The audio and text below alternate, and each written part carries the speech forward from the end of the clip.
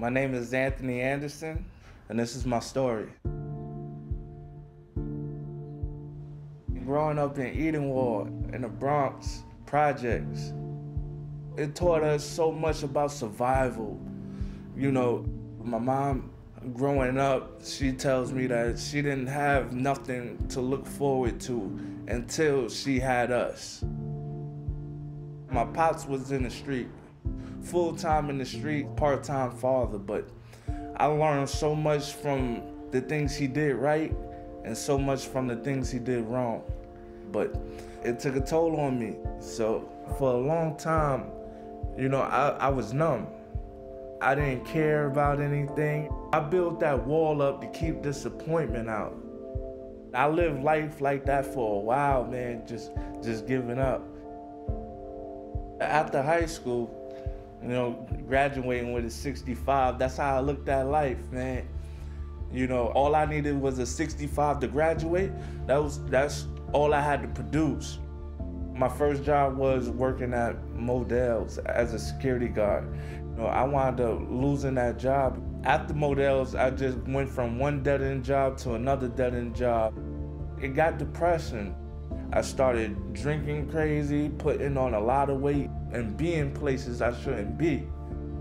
I've been in places where, you know, I thought I wouldn't make it home. I was out of control.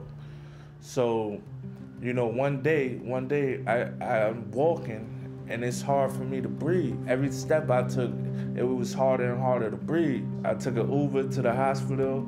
The doctor said I had partial heart failure. That was my biggest reality check. You know, you're here today and you could be gone today. You know, when I got out that hospital, for me, it was a second chance at life, and I knew I had to start dreaming again. I had to start finding purpose. I had to learn to love myself. That was the key component that was missing. And me trying to fill it up with fast food, try to fill it up with alcohol, try to fill it up with people validation. All I had to do was just learn how to love myself. I had to stare in the mirror and tell myself, I love you, I love you, I love you. I started listening to motivational speeches, I started working out, I started reading. I told myself, don't search for the validation, just put the good in the universe. That's more powerful than any validation, any dollar.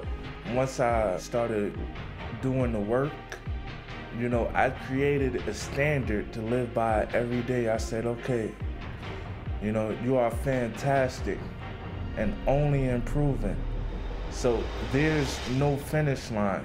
You keep being a student, keep working on yourself, and that's how fantastic and only improving was created. I decided to put that saying on a sweatshirt because maybe it can help somebody else get through a void or a tough time that they've been going through.